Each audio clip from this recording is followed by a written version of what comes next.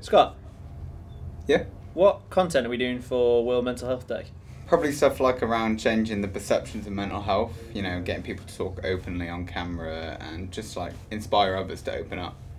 Sick. Don't we do that anyway? Like every day? Yeah, I guess we do. What about like a podcast? Alright, so instead of like videos, we actually get them down, 40 minutes, open up, hear all the details. But we do that every week as well. Yeah, shit. We could do some work with businesses Yeah. to kind of get people talking more openly in the workplace. We've been doing that for 2 years though. Yeah, we do that every day as well.